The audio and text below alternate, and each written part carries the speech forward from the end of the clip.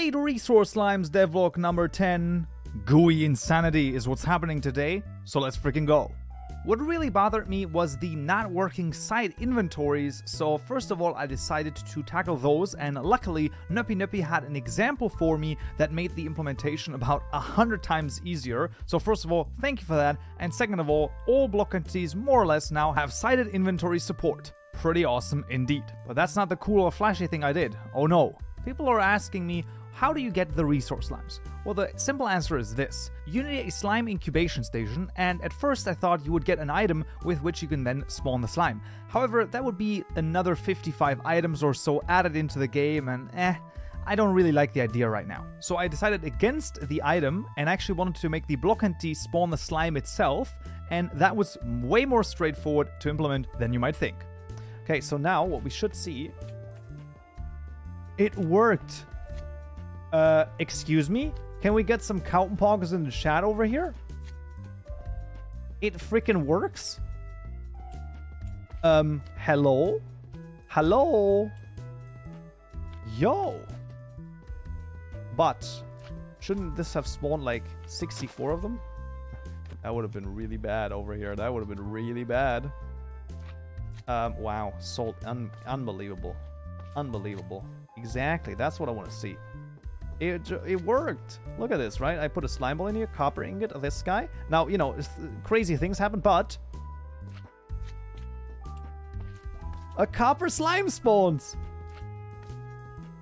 Yo, this is freaking awesome. Now, the block entity spawning the slime is pretty awesome, but people need visuals. That's what I'm saying. Cool and flashy. Of course, people want to know what's going on, so with the help of some of 30wordy's code, I was able to render a slime inside the GUI.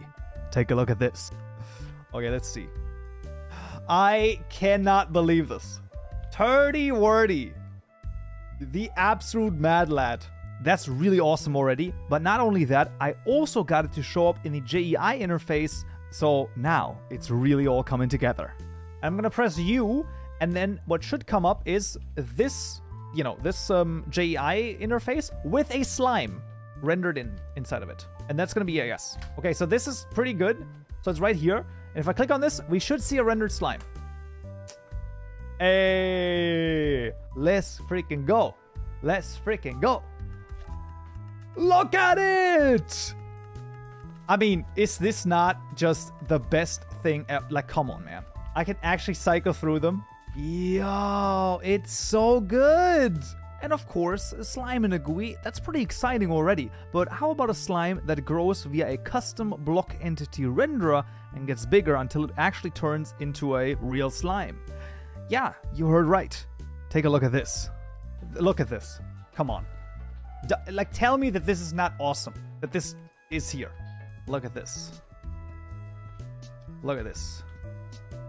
Look at this guy. And then, whoop, there it is. Boop. Huh? Of course, there's some tweaks and numbers that might need to be changed, but honestly, this is freaking awesome.